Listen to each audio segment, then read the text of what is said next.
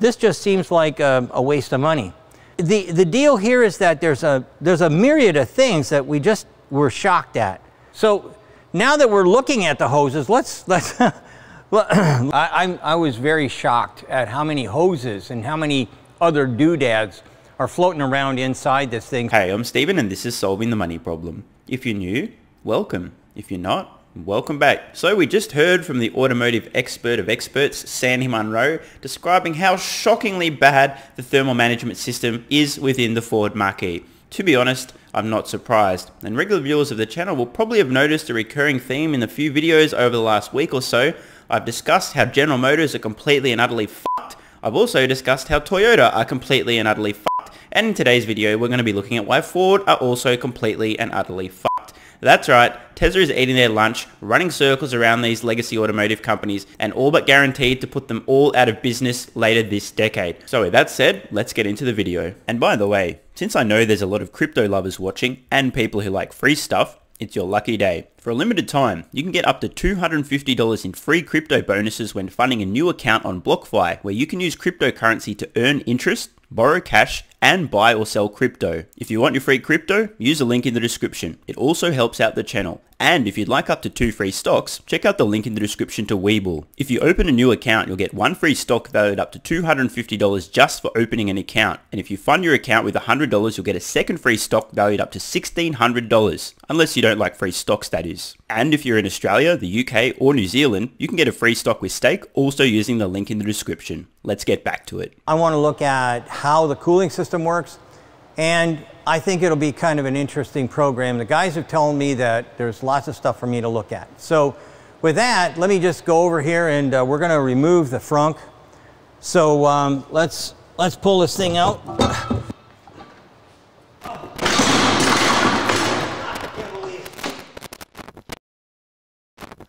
Corey, get the active valve.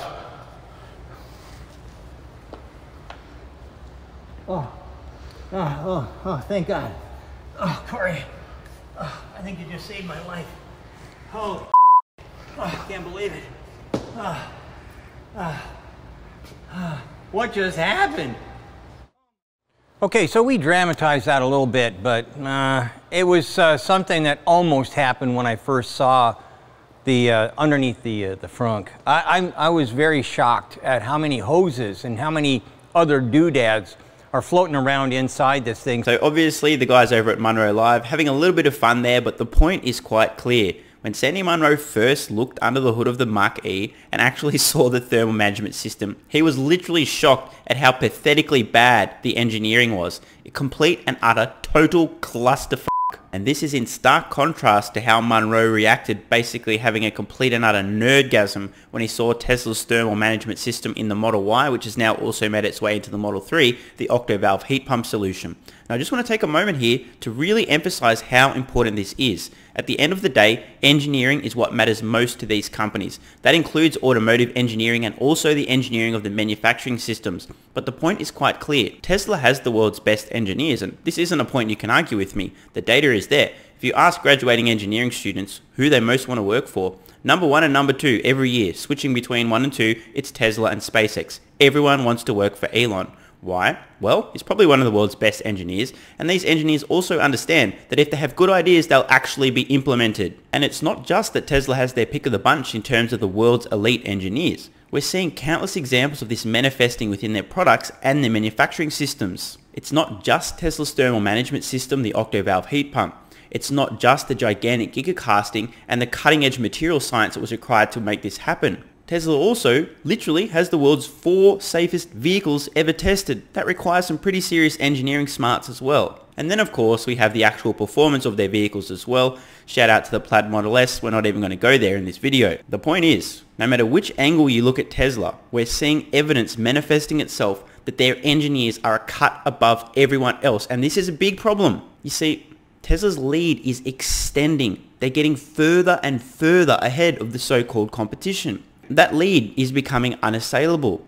If somebody's moving faster than you are, and you can't reach their same top speed, you will never catch them, and this is the exact situation that the legacy automakers find themselves in now. Tesla is running away with this. There's no catching up. At best, these companies will struggle throughout the decade and eventually end up out of business, or in the best case scenario, a shell of their former selves doing tiny volumes of specialized vehicles. Why? Because they have an army of the world's best engineers driven by one of the world's greatest leaders, Elon Musk. I know this sounds hyperbolic, but I've got a time machine, I know what the future looks like, and this is how things play out. Legacy Auto are screwed. They don't have the talent, they don't have the leadership, and they don't have a chance. But they do have inertia. So, as spectators, we get to watch a number of Titanics sink in slow motion over the coming years. Now, this isn't to shit on the engineers at Ford, but we just have to be honest here. Tesla has the special forces in terms of the world's engineers. Ford has, at best, the leftovers, and we're seeing this manifest itself in the differences between these two products. Let's go over here and just have a quick look. The first thing that I want to do is tell you what the different components are inside the product. So over here we have the inverter. The inverter is basically what runs the motor, among other things. Down here we've got the motor and the gearbox. Over here we've got the compressor, which I believe is as good as what we saw off the Tesla. I think it might be even a little smaller. This is the DC-DC converter. This changes DC power from one voltage to another. Down here we've got the onboard charger. That's to make sure that everything is kind of like working from your you know, for the rest of the car. And then we have 4 pumps. Pump 1, pump 2, pump 3, and pump 4. Now, pump 3 and 4 have a heat sink underneath them, and quite frankly, I don't see that very often. The last thing I want you to see is down here. You can see that there's a 4-way valve. Okay. Now, connecting all this stuff together is this myriad of hoses. And you can see that we've marked the flow characteristics for all of these different hoses so that we can try and figure out how this actually works. So now that we're looking at the hoses, let's look at how they have to be put together. Did you guys catch that? Sandy Munro couldn't help but laugh out loud at how bad the engineering is there. Let's watch that again. So now that we're looking at the hoses, let's look at how they have to be put together. One of the banes of an engineer is COTS, commercial off-the-shelf components. And when I look at this, I look at a crutch. I don't like these things. I don't like them because it's a good way to have an operator make a mistake. So if we look at these components, and I'll point them out, right here, this is a spring clip or a spring clamp. There are 31 of those. There are 14 different COTS connectors, and if we look at them, this is going to be a T. These, the straight ones are called nipples, like down here, and I can't see one right now, but there's 390s in there as well. These are a lot of different connectors that when I was in charge of, or not in charge, but when I worked on the sealing and fastening task force at Ford Motor Company back in the 80s, we tried everything we could to eliminate leaks. And what we found was that these type of connectors, they just leak. It just happens that way. So we tried to get rid of them. All right, let me get this straight.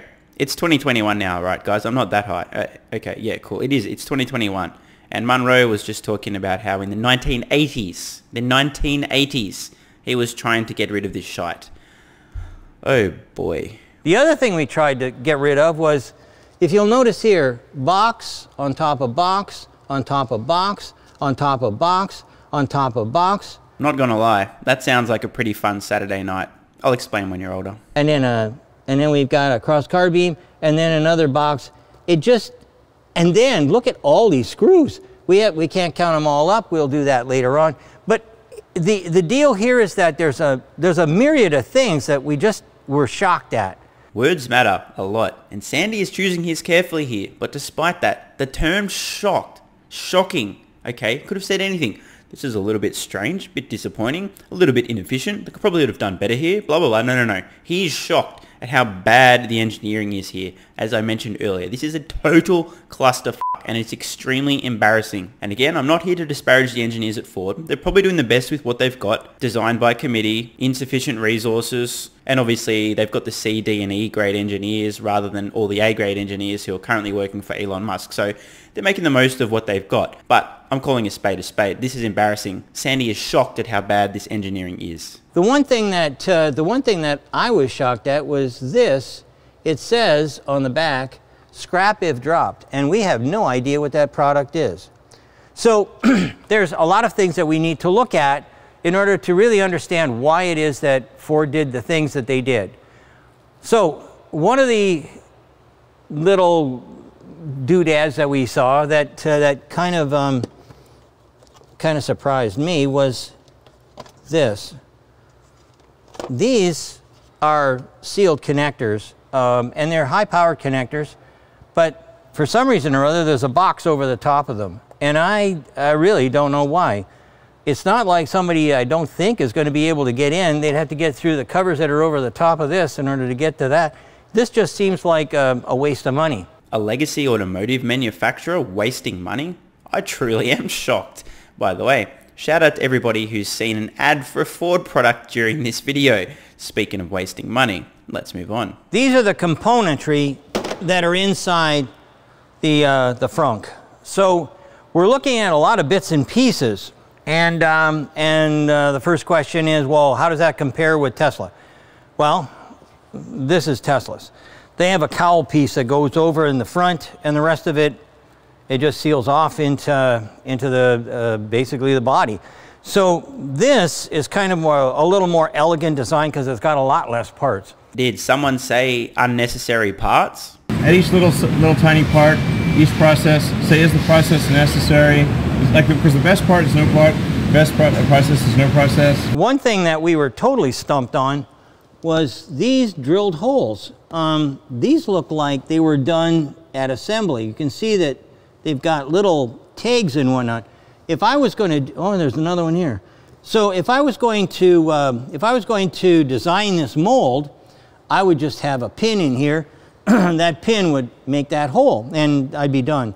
But these were all drilled in, and so we didn't really understand what was going on. And then we found out an interesting thing from one of the people who were watching. Apparently, initially, this button for the hood release for the child wasn't there, and somehow they had to they had to do something to make sure that a kid couldn't get in, and that's where this separator came for the prevention of anybody being able to get in here. That was an expensive mistake for somebody not to make that happen. Ooh, that's awkward. Now, to be fair, Tesla in the past have made many expensive mistakes as well, but there seems to be a key difference. Tesla isn't a 118-year-old company. Tesla appears to have been learning from their mistakes and adapting rather quickly. Yet here we see this Ford Mach-E with an absolute nightmare. Looks like somebody vomited up spaghetti for their thermal management system. I think Sandy said there was something like 38 different types of off-the-shelf connectors rather than an integrated system. Now, I asked the question, why weren't Ford able to engineer something comparable to Tesla's octavalve heat? I mean, they literally could have just copied the design. Like literally, buy a Model Y, tear it down, and copy everything in there. They didn't even do this. What are they doing? This is a lot more parts than what we should have seen. We should try our best to try and combine as many parts as we possibly can. At Munro, we actually, it was at Ford Motor Company that I actually invented most of the stuff that we do or used it.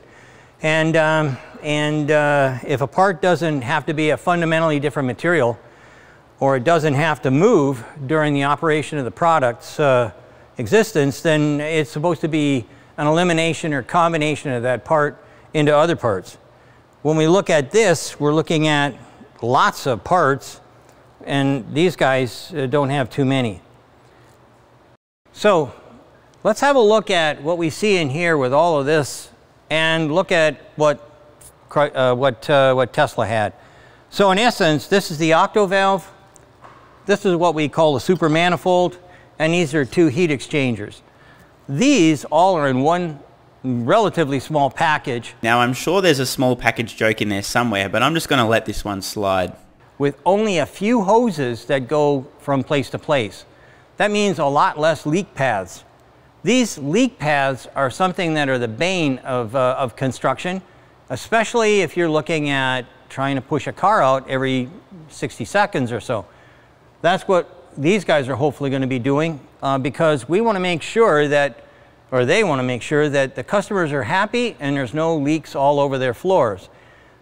I think that this could be packaged inside this vehicle, something similar to this. It might look a little bit different, but certainly it won't look as complicated as that, and it'll never have as many quality problems as far as leak paths are concerned. This is a brilliant visual example of the difference between Tesla engineering and everyone else. And I don't just mean Ford, I literally mean everyone else. What Sandy is holding in his hands does effectively the same job as the absolute clusterfuck of spaghetti we're seeing in the Ford Mach-E under the hood. This is really embarrassing.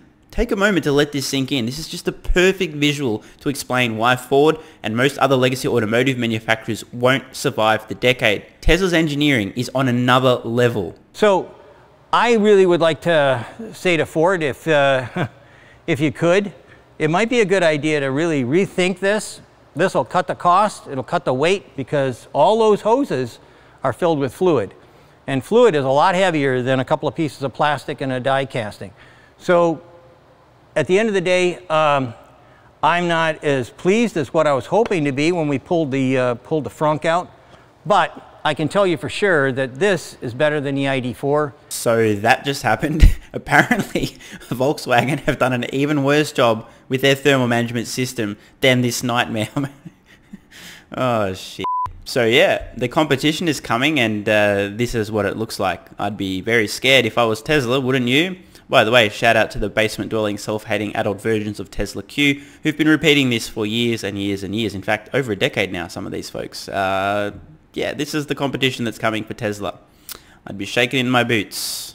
These are things that should be addressed, and soon. Now, I will tell you that Tesla changed from what they had with the super bottle to this process, and they did it in less than a year. That's a challenge that Ford Motor Company should be taking on right now, and hopefully hopefully they'll be able to make it as a running change in both the Mustang here and the Lightning, the F-150 Lightning. A wise suggestion and an important challenge from Sandy Munro here to the engineers at Ford. They really do want to fix their shit on this one, especially before the F-150 Lightning. This is going to be a make or break product for the company. If Ford can get their act together and make these profitably with high quality without too many issues, I think this will be a major step forward. I still think the Cybertruck is going to eat the lunch of the F-150 and all other pickup trucks in the United States, especially after they've been on roads for 6 to 12 months. People start to experience them and see they're the real deal and understand the utility, the features, the functionality, and the overall value. But I tell you what, if this is the quality, the level of engineering we can expect to see in Ford's flagship electric pickup truck, the F-150, they could be out of business sooner than I thought. And speaking of, let me know in the comments below your prediction for when Ford will go bankrupt. I'm Stephen Mark Ryan, this is Solving the Money Problem, and I love you all. And don't forget, if you'd like up to $250 in free crypto bonuses with BlockFi, use the link in the description. You can also get 2 free stocks with WeBull and a free stock with Stake, also linked in the description. Thanks so much for watching. Let me know your thoughts in the comments below. And of course, if you have any ideas for future videos, let me know. I read all your comments. P.S. If you're still watching, you're awesome. If you'd like early access, exclusive videos, regular Q&As, our private Discord server and more, consider supporting the channel at patreon.com/solvingthemoneyproblem so I can keep creating content for you guys. There's a link in the description. You can now also become a member of the channel for some exclusive perks. To learn more, click the join button next to subscribe. And don't forget to check out our merch store. Either way, the best form of support is you being here and watching, so thanks again.